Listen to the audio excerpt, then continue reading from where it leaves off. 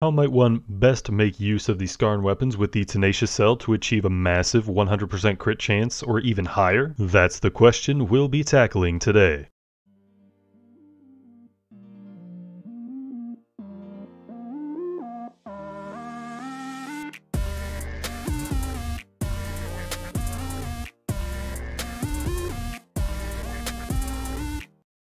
Hello everyone, my name is Trevor, I go by TheMrTrails, and welcome to the channel. You guys may have noticed the new intro, and there will also be an outro. The music was made by Plecto, check them out on SoundCloud if you've got the time. Today's video we'll be going over some pretty good and really fun Skarn Tenacious builds. I tend to focus on the aspects of what's most effective in Dauntless, but I'll admit that a lot of the time I tend to use Skarn Tenacious builds just because of their fun aspect. So I've got two different versions of the builds for you guys, a full HP version and a half HP version. If you're wondering why there's a half HP version, the math is pretty simple. Tough 6 plus Tenacious 6 is 32% damage, and Tenacious 6 plus Rage 6 is 36% damage. And with the numerous attack speed advantages of low HP, that's why a low HP variant can be better, using Tenacious mostly for the high crit chance. We'll be going over the variations to be made for all of the weapons except for repeaters, including the mod specials and a perk or two being changed. We won't be dealing with repeaters today since they're currently the only weapons without prismatic slots, and we'll definitely need the legendaries for this build. A lot of you guys have been asking for repeater builds for the hunting grounds, and I will get to them soon enough when I get to repeaters for reforging. Let's start with the full HP versions of the builds. I only even stumbled upon this option of a build when I was looking for a way to have both Predator and Overpower on the same build as Tenacious and Cunning. The Skarn Tenacious half HP build typically has to choose between Overpower and Predator, for reasons we'll see soon. So we've got your choice of lantern with a conduit inside. We'll go with Thrax's feet with Predator inside, Torgadoro's gloves with Overpower inside, Thrax's chest with Predator inside, and Rezakiri helmet with Berserker inside. We're sacrificing 4% damage from Tenacious to get 20% damage from Berserker, a worthy trade-off. And in our Agris legendary weapon we have 2 Tenacious cells inside. Depending on the weapon class, you'll get 3 weighted strikes or 3 knockout king from using the Skarn bond. For our mods and specials, we'll go with our weapons meta choices. For chain blades, we'll use Reaper's Dance and Momentum blades. We're using Momentum blades because you build up shield faster due to having higher motion value for base damage, and having crit bonus from serrated blades doesn't mean anything when we already have 100% crit chance. For strikers, we'll use Titan's Crash and Cyclonic Strike Plate. For sword, we take Avenging Overdrive and Recursive Hilt. Ardent Cyclone isn't particularly good, especially when your build relies on having a lot of shield and HP for damage and crit chance. For hammer, we'll go with Extended Clip and Mighty Landbreaker. For axe, we'll do Grim Onslaught with Overcharged Cylinder. For hammer, sword, and axe, feel free to replace the Berserker cell with Evasive Fury for some extra attack speed. This is more of an optional change on hammer and sword, but a must-have on axe. For swords, you can swap to the Stormclaw helmet for Energized, and can go Energized 6 instead of Conduit, particularly if you know your teammates already have Conduit 6. For war pikes, I think the best course of action would be to replace Overpower with Savagery. Not that Overpower is bad on war pikes, but if we still want this to be a Skarn Tenacious Cunning build, then we'll have to drop out Predator or Overpower, and you'd get more mileage out of Predator in this case. We'll also switch that Berserker cell to Acidic to give us that Savagery damage bonus faster and for longer. So the Berserker cell from the helmet is swapped to Acidic, the Predator cells from the Thrax pieces are swapped to Savagery cells, and the Torgadoro gloves get swapped to Malkarian gloves with Predator inside. If you would prefer the Overpower, then you can leave the gloves as is. Skarn Tenacious is kind of a pain for pikes to run, and I would say the Skarn Tenacious playstyle suffers a bit more on pike than any other weapon. We can use your preference for special with the Executioner Spearhead mod. Now my one major gripe about these full HP builds is that it's impossible to run Catalyst 6 instead of Conduit 6 while keeping all the other perks the same. A Catalyst version of the build would run the Thrax's helmet instead of the Rezakiri helmet, and that gets stuck with having a +3 utility cell rather than having that sweet tech slot for Berserker, Evasive Fury, or Acidic. You do at least gain back those damage, attack speed, and wound damage buffs from running Catalyst, but it's still a bummer that you can't have both of those. Moving on to the half HP build variants. So yes, you can get a higher overall damage number on the full HP edition of this build, but the half HP edition has the advantage of having full control over the utility slot, which means we can run Catalyst 6, and with the far greater attack speed we gain while having lower HP as well, the damage per second output will be higher than the full HP builds. Balancing the damage and attack speed for a high damage per second output is what makes for the most effective build when it comes to killing things fast. So we've got the Shroud Helmet with Discipline inside, the Rezakiri chest piece with Conduit inside, Catalyst if you're using tonics, the Charog feet with Tenacious inside, and Conduit or Catalyst inside of the Lantern. You'll have to choose between Overpower or Predator on these low HP builds if you want to have +6 of most utility cells. The Torgadoro gloves with Overpower for Overpower 6 or the Malkarian gloves with Predator for Predator 6. In our Agarus weapon we'll slot Cunning and Tenacious, meaning we've got 6 Cunning, 6 Tenacious, 6 Rage, 3 Discipline, and the 3 of what our weapon has, and either 6 Predator or Overpower and 6 of our desired utility cell. This will fit the bill for our Strikers, Chain Blades, Axe, and Hammer, particularly when we're running Catalyst and have that extra attack speed. For swords, if you're playing solo without Catalyst, you can go for Conduit 3, Energized 3, and if in a group, 6 Energized if somebody else already has Conduit. For Warpike, it's kind of tough because we can't get 3 Acidic on the build if we want the 6 Utility, 6 Cunning, 6 Tenacious, and 6 Savagery. If we want to go with a Catalyst 6 option to replace that wound damage, we'll go with the Agarus Pike with Catalyst and Discipline inside, Shroud Helmet with Tenacious inside, Quillshot Chest with Savagery inside, Boreas Gloves with Tenacious inside, and Thrax's Feet with Cunning inside. And for the Lantern choice, we'll put Catalyst inside. For a +3 utility version with Acidic, just swap the utility cell in the weapon for Acidic and have your choice of +3 utility cell in the Lantern. So when would we be using these builds? I personally think these builds are just some of the most fun in the game, particularly when playing Shock or Terra Escalation. Easily getting to 100% crit chance with Virulent Impact along with some other amps like Shock Form, Full Throttle, and Spiteful Onslaught is just a really fun time. I also use these builds when I have a considerable power disadvantage, such as when going in escalation with a group where I'm the only lower level. And I used the half HP version with Predator on my Chainblade build this week for Dauntless Trials to not only get myself an easy sub 3, but to get sub 3 carries done for other people, which you can catch me doing pretty often over on Twitch. In the group trials, by the end of it, if I didn't take any damage, I ended up around 11,000 shield, making for over 200% crit chance. Do be warned though, with this much shield, the game can start to lag pretty hard, particularly when Reaper's Dance heavy attacks land. You might be wondering why I wouldn't run Guardian so I could give my teammates this shield, but perhaps that'll be a discussion for another video, because that'll do it for this video today, guys. If you enjoyed, consider leaving a like, and if you enjoy Dauntless content and are not subscribed already, consider subscribing to the channel, where I post Dauntless content every week. I've been Trevor, I go by TheMrTrails, and I will catch you guys next time.